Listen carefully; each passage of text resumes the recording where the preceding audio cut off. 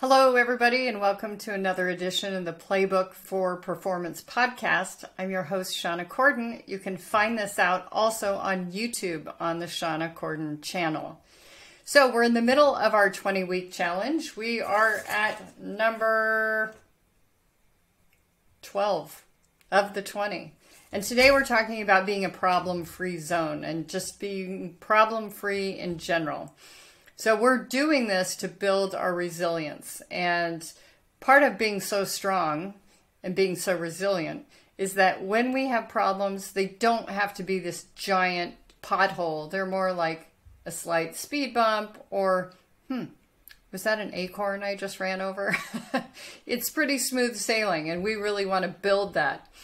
So let's get into today's lesson.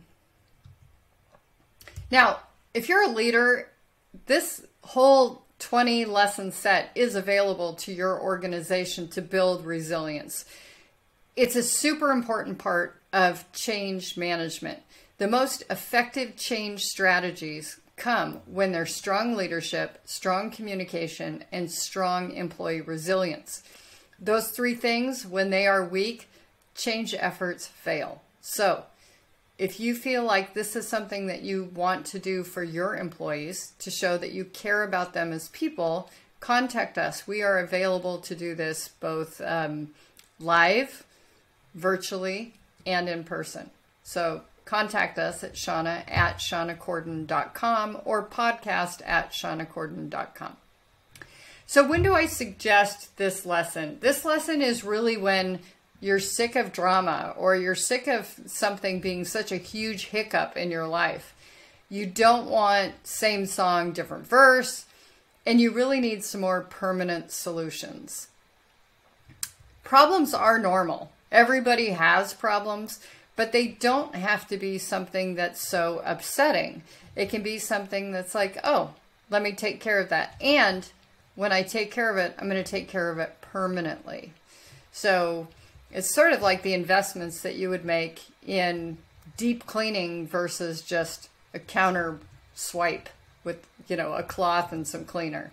Are you moving canisters or furniture away from the wall? Are you getting in those crevices? Are you applying a sealer if it's appropriate? Things like that to really protect it after you've gone through and you've made the investment of time. It's very similar to that. The stronger our foundation is, the fewer problems that we actually encounter because people don't challenge us, number one. They're like, I'm not going to run that by them. And it really frees up our time because when we're not having to deal with all this crap, then, we can work on other things like being creative and using our imagination, which is a lot more fun. So, think about the language you use when it comes to problems. Do you consider it a challenge? Is it a major obstacle? Is it a dilemma? Are you involving other people in your community and asking lots of other people what their opinions are and what you should do? Do you suffer from not making a decision? Because we all know that not making a decision is deciding. You're just hoping it resolves itself in some other way, rather than depending on you to take action. Is it a burden? Is it something that you carry with you for quite some time and it's not very convenient because it doesn't have a handle? Or is it just a nuisance? It's like, yeah, I got to deal with this, but, a couple phone calls or something like that, I'm going to take care of it. So really most problems arise through three different areas that we really need to take care of. One is integrity. So we've talked about integrity multiple times on the podcast, but integrity is really not a moral compass, but staying true to your values. So if you decide to opt for something that's outside your value set, it's probably going to come up again and again in different ways. Boundaries, we've talked about this on the podcast. Boundaries are really, what's outside your fence. So we think about boundaries as fences, bad stuff out, good stuff in.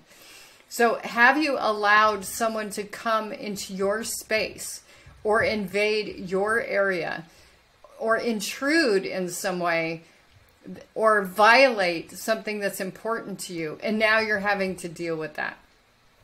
The last part is really the standards. You know, how have I chosen to behave? What are my rules of conduct? And am I being consistent with that? You know, if I had followed through, then this person may not have tried to invade, intrude, etc. Those three things, when they're kept up, really we are problem-free. So resist the disintegration, right? We want to be integrated, not disintegrated. So, and invite other people to join you in this process.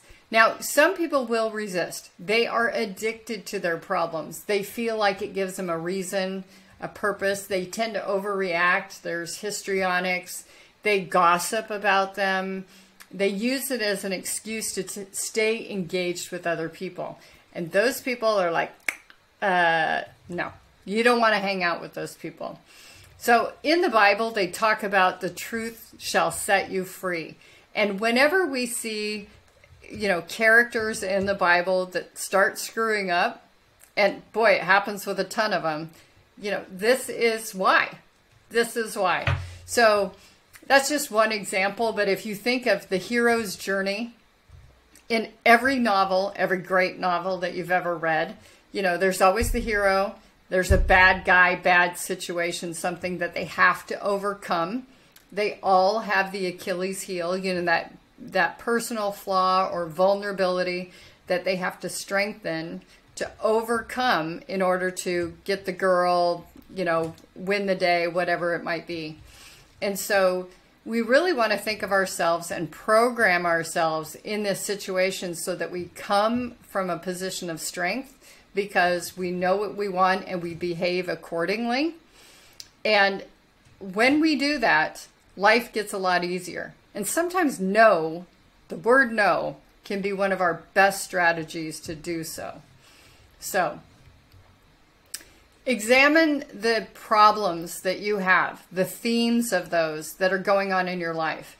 Is it because you didn't speak up early, that you didn't share what your standards were, that you let someone cross your boundary? Did you fail to follow through? Did you fail to set an expectation? Did you avoid a difficult conversation? Did you choose to be, you know, pleasant rather than truth-telling? You know, sometimes that's a difficult issue. But I assure you there's a theme.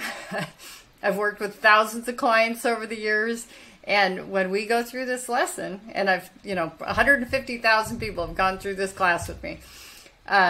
When it goes to this lesson, it's the same things over and over again. Comes back to that integrity, boundaries, standards. So figure out what your Achilles heel is in this situation so that you can really address it and put together a theme. So last week we were talking about sometimes systems are the way to protect yourself. This is a great way to come up with a system to avoid problems. Now, are these things in your control? You know, I can't control taxes, right? Taxes are a problem. They're a small problem.